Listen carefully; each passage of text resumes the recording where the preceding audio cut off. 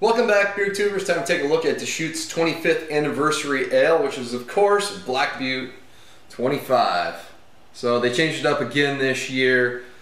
This particular vintage is brewed with dates, figs, cocoa nibs, and they did 50% aged in bourbon barrels, and with 12.5% of whatever batch with black currants, which I think were in the bourbon barrels as well. So this one's 11.3% this year. Best after date of June 10th of 2014. Should probably be around the time I open my other bottle of this.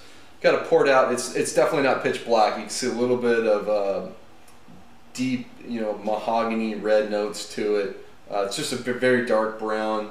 The head's got a light brown character to it. A little bit of alcohol eggs on the glass. Get the aroma.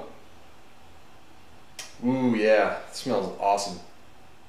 You're getting everything they mentioned. I'm immediately getting chocolate and figs. And you start to get a little bit of like a roastiness. It's really big on the dark fruits, all the dates, the figs.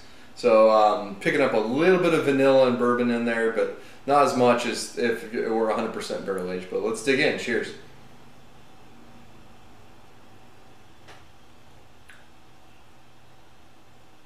Oh, that's drinking great right now.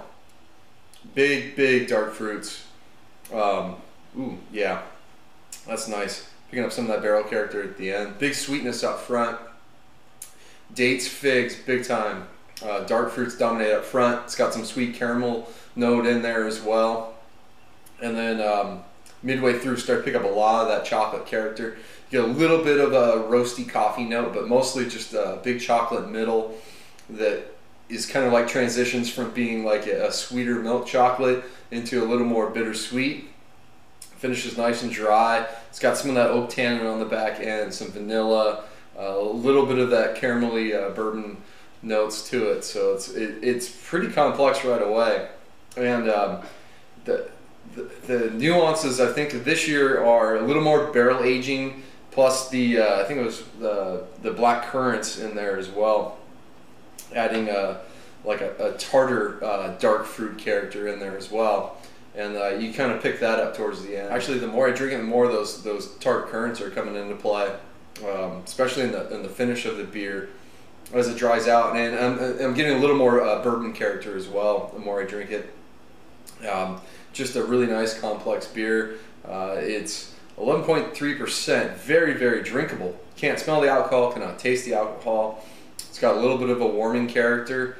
It's pretty easy drinking stuff because it's not the thickest beer. Certainly not thin by any means, and just another fantastic year of the Black Butte Anniversary beer. This one's getting it's an easy A for me. I'll be curious to see where this goes with those currants in there, adding that tartness, and how it ages, and how those fruits do as well. But absolutely worth getting if you can find it, or trade for it. Certainly get 2 bottles, drink one now, or as fresh as you can get it, and then drink the other one at least sometime after the best after date. It's going to wrap it up. Till next time, please comment and subscribe. Cheers.